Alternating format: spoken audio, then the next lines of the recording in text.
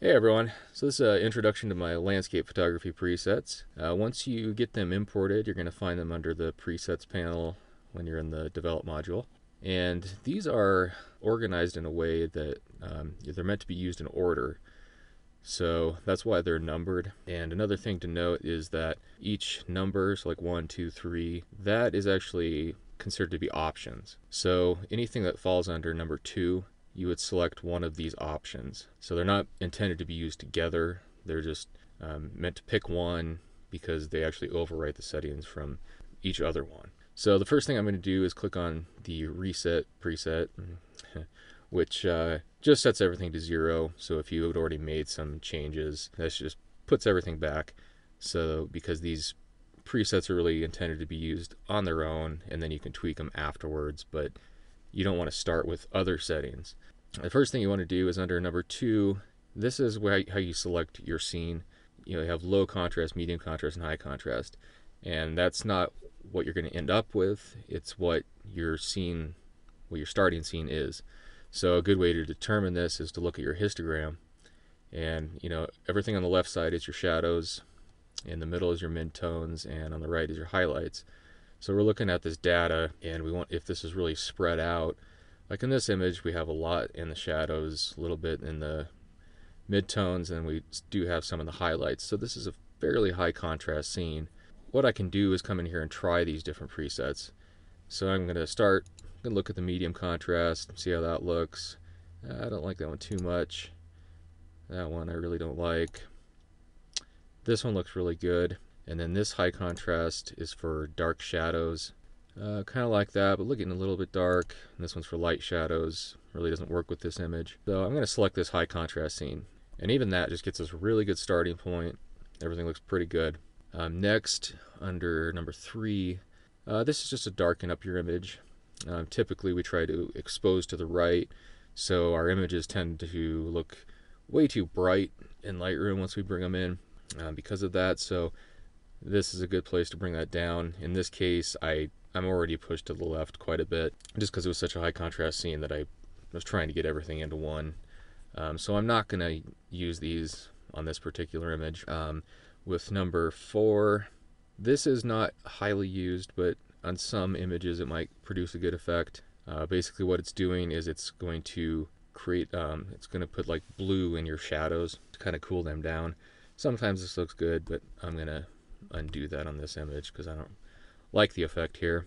And then also this one, it cools down the shadows and warms up the highlights. So again, sometimes it works, not on this one. And then under number 5, this is for a vignette. Pretty simple, just a little subtle one, medium, strong, or a really heavy one. In this case, I'll go with the medium vignette. Actually, let's go with strong. And then under number 6, this is for your sharpening and noise reduction. So if you have a really high detail scene, I'd recommend using this one, but it has to be like pure detail. It adds a lot, and this works very well for Fuji cameras.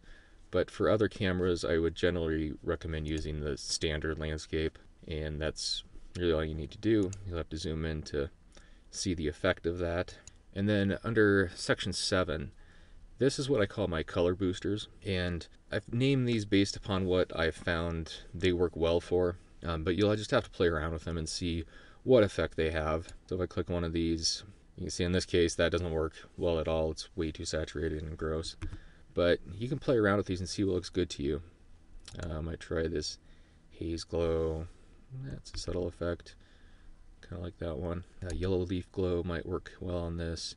I found these work really well on fall color images. Sometimes like really overcast conditions, it really draws the color out. It works really well for that. And if you say select one that you don't like and you're kind of going through them and you forgot to undo, then 7.2 is just a reset for this specific section. So it just resets your colors back to a baseline. That's really the basics of it. I'll run you through a couple more images just so you can see how they work. So this one's already been edited, so I'm going to reset that. And you can see how kind of dull this looks. I mean, it's a very vibrant scene to start with, but you can see how the shadows are really dark and it's just kind of blah. This is a really high contrast scene again, so I'm going to start by trying that out. That looks pretty nice. Dark shadows not going to work so well in this one because we have such dark shadows. Light shadows, that might be pushing it a little far. I kind of like it. Yeah, I think I'll go with that one. Extreme high contrast, that's for kind of weird situations. I don't use that one very often. It gets kind of flat and dull, so I'll stick with this one. And in this case, I might try darkening this a quarter stop. Yeah, I like the way that looks. And then I might try the cool shadows and see how that works. You can see how that, if I undo that, you can see like in here how this really adds to the blue of the water, and it adds some blue in the shadows here. So you can see how that adds really nice effect to this image. Cool shadows, warm highlights. Really couldn't see much of a difference on that one. So then I'm just going to add a little vignette. Let's see, I'll try the medium vignette. And then I'll zoom in and turn on try the high detail landscape for this one. Yeah, it looks pretty good.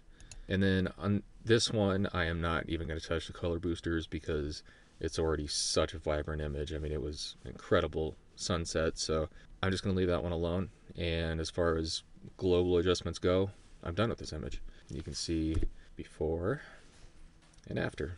Boom. Real easy. So now I'm going to show you this fall color image. Let me just reset that.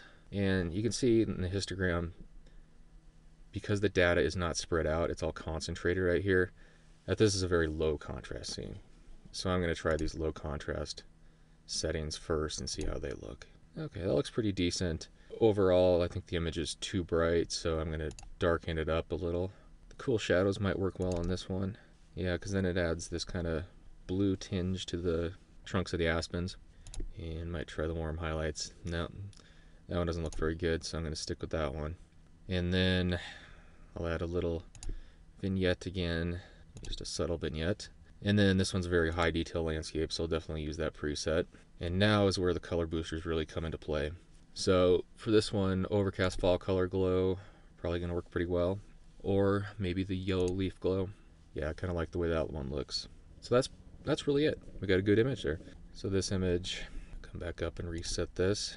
And you can see how flat and dull it looks, typical raw file, not what you saw at the scene. So I'm going to try, again, looking at the histogram, there's a lot of data on the edges, so I would consider this pretty high contrast. You know, you've got really dark shadows here, and you've got really bright highlights in the sky. So I'll try high contrast scene, pretty good.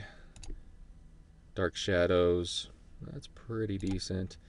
And light shadows is pushing it too far in this image. So I'll just go with the high contrast scene. And in this case, don't think darkening it is going to work. It looks okay. It might be a little bit too far. I'll just undo that. And I don't think the cool shadows will do. No, it doesn't look good on this image. So I'm just going to add a medium vignette, high detail landscape. And actually I think this was taken with a Canon, so that might be pushing it a little too far. So maybe we'll do the standard landscape on that one. And then the color boosters is where this is really going to shine. So I have these 4 different sunset presets here. They all do different things. So you just want to go through and try them and see what happens. A little bit of boost. That one is dramatically different. Kind of like that one. Yeah, I think I'll stick with this one. So there we go. Went from this to this. And you can see how the lens distortion also changes. And that's because I have that turned on automatically. Under lens corrections, I have the enable profile corrections on, so if you have a lens with a profile, it's going to automatically apply that. And I also have remove chromatic aberration turned on. So all those are going to be automatically fixed for you. You might want to go back and check them if you're using different lenses, but overall this should work really well. So we ended up with that. Alright, so now I'm going to show you the local adjustment presets. These are going to be found under the adjustment brush or the graduated filter or even the radial filter. Mostly what I use these for is the adjustment brush. You just click on this brush here to open that up. And you'll find the presets under the effect drop down. So it's probably going to say custom to start with. But if you just click on that, and then down here you'll find the ones that are prefixed with EE for exploring exposure. These presets, I've tried to create them to emulate the way luminosity masks work. And of course, they're not going to be the same, but it's the closest I could come in Lightroom, and I think they work fairly well. The thing with the way that I use luminosity masks in Photoshop is I select certain tonal ranges and only brush my burning and dodging into those certain areas. For example, if I was to brush in, if I was just to burn or darken this shadow area, if I just did that with the normal burn preset, then what's going to happen is, let me turn my flow up so you can see this, it's going to darken everything. So the areas that are already really dark get even darker, so they turn pure black real quick. So I'm just going to delete that. So with my presets, I've set these up so you have burn, dodge different areas of the image. So if I wanted to burn or darken just the shadows, I'm going to select burn shadows, and this gives me a whole different array of settings for my preset. And I'm going to bring the flow down on this some, and now you can see when I darken that, the darkest areas don't get too terribly dark. They still get darker, but not in the same way as they do with the normal preset. So I'm going to delete that one. So I have different ones here for midtones as well. So if I wanted to darken a certain area in the midtones, it's going to try to just affect the midtones and not affect the really bright highlights or the dark shadows. So it works pretty effectively for that. I'm just going to delete that. And then if I wanted to darken any highlights, I would use this one. So if I wanted to darken up this mountain peak up here, see how it brings that area down a little bit without affecting the shadows too much. Kind of brush over into the shadows, and it's not going to really affect it all that much. It's still good to use the auto mask with a lot of these. You'll want to try with and without. Sometimes it works well, sometimes it doesn't. So on the same thing with if I click on new and select, so dodging is brightening up. So if I want to brighten the highlights, this is really important to make your images pop, because the highlights are really what make an image sing. So if I brighten up just my highlights, and I'm going to reduce my flow some, and just brighten up these areas that already have nice light on them. So you can see how that really lightens that up, and it's a pretty nice effect. And I'm just going to apply it lightly to some of these areas where I want to bring more attention to. And I might add a little bit to these trees in here, just adding to the light that's already there, just to enhance a little bit, to bring it back to what you saw, because cameras do not record the same thing that we see with our eyes. So we do need to add this little bit of post-processing to bring it back to our original vision. Other ones we have in here, created this one for the Orton effect, and this kind of adds a little glow to your highlights. So you only want to paint this onto your highlights. You don't want to apply it to the entire image. That's really where it's meant to be applied. So if I paint this into the highlight areas, you can see how it adds a little glow, and you have to go really subtle with this one, but it can have a really nice effect. But remember to keep it constrained to your highlights and keep it really subtle. So you want to go with a low flow. And then finally, if I come to create a new one again, I have these ones called background, foreground, and midground. And what these do is it tries to create an atmospheric effect. So for the background, if I paint this in, I might have to raise the flow a little so you can actually see this. But it actually brightens it up a little bit and lowers the contrast. That's what you want to see in the background, because that's how it mimics the natural atmospheric effects. And then I can create a new one for the midground. Oops, the midground. And I have too high of a flow on that one, so I'm going to do that and reduce this around 10 and just add a little bit of that effect in there. Don't need much on this image because it's so bright there already. So then I'll click New and create one for the foreground. And this is going to add some detail to your foreground and a little bit of contrast. So we can see this is where we started with the image without any local adjustments, and this is where we ended up.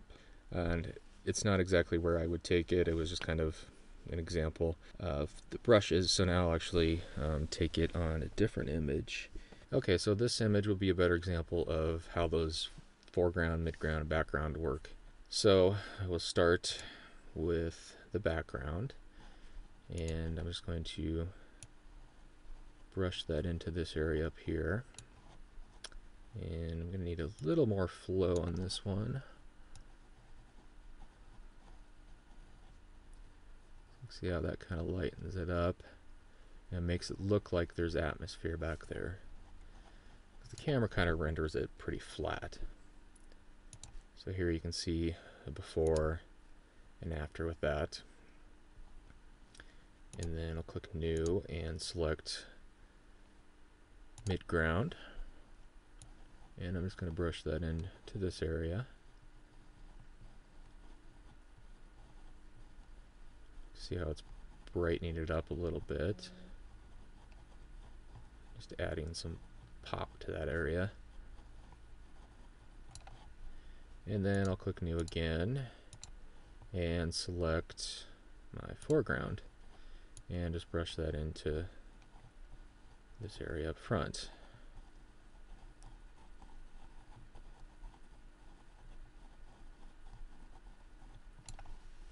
So now you can see what we had before. It's kind of flat, a little too contrasty, and then with those local adjustments it kind of brings everything together.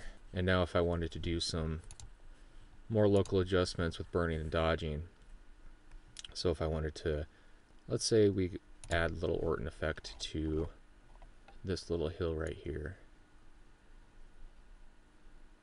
You can see how it adds a little bit of glow to that and just makes it stand out.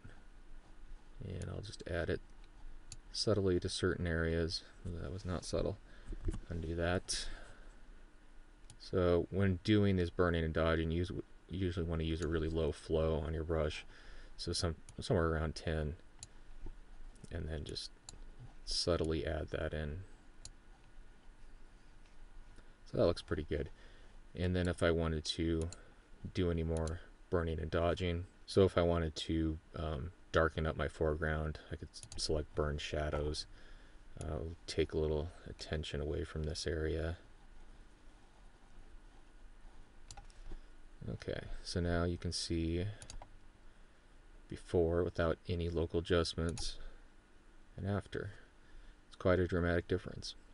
So that really wraps it up. I hope you guys really enjoy these presets, and it really gives you some stunning images. And I really appreciate any donations you can give, since I give these totally free. Any help is really appreciated. So thank you guys.